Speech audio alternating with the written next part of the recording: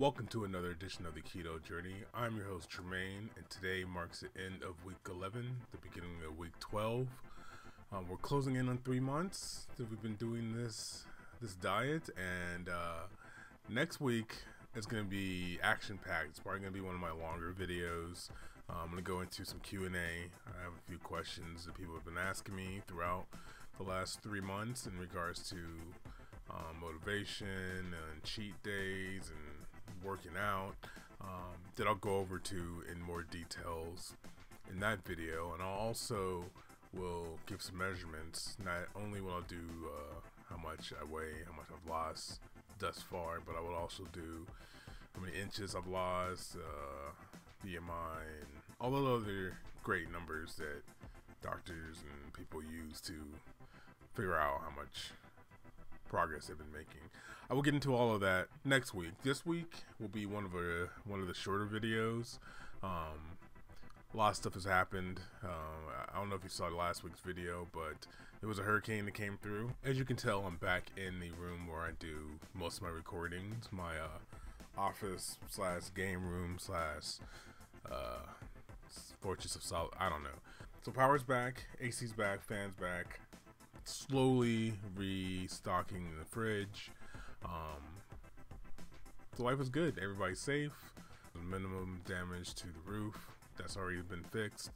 And we're keeping it moving. Briefly this week, I'm going to talk about temptations. I believe I've touched this subject in other videos, but they still exist. I'm only 3 months into this. Even though it's been a habit, I've been sticking to what I've created for myself as far as my diet goes.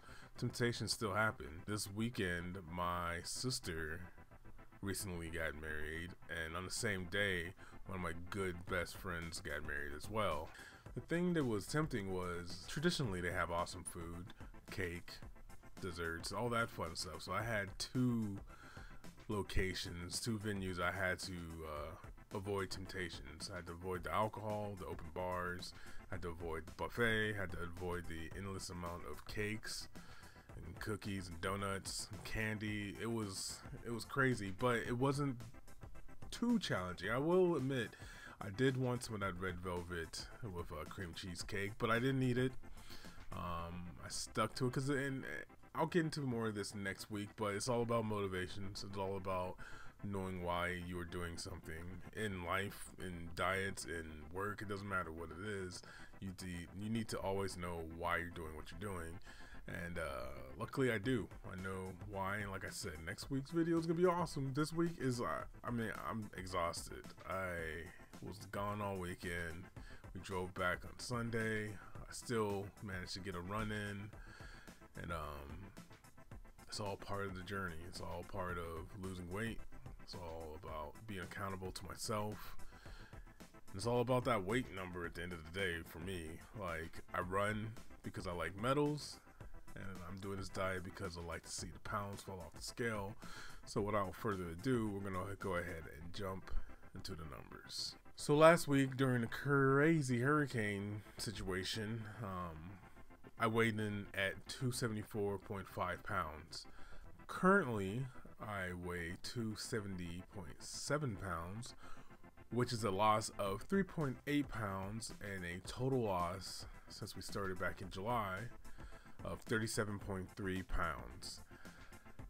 Whoa, almost 3 months, almost 40 pounds, almost to 260s. Next week's gonna be a big week. Like I said, we're gonna be doing measurements, before and after pictures. What else we got planned next week? We're gonna do a Q&A. So if you have any questions, definitely put them down in the comments below. If you have any suggestions on what I should do for future videos, I'm still gonna continue to do 1 a week. Definitely these catch-up videos, these what I did during the week videos, are going to continue. I'm also going to start doing some unboxing videos for not only technology that might help you on your journey, but also there's a thing called Keto Crate, and you maybe have heard of it, that I had a chance to dabble with. So hopefully that video will be up this week as well. But that's it. Like I said, it's going to be a short one. Maybe. It might be a short one. It might be a 5-minute, 6-minute video. I don't know. I can never tell these days. So with that being said, it's time for me to jump off. It's late. I'm tired. I need to get some rest. Got a full week of work and exercise and all kinds of fun stuff planned. So tune in next week. There'll be our official 3 months in. It's going to be exciting times. I'm kind of excited to see what these before and after pictures look like.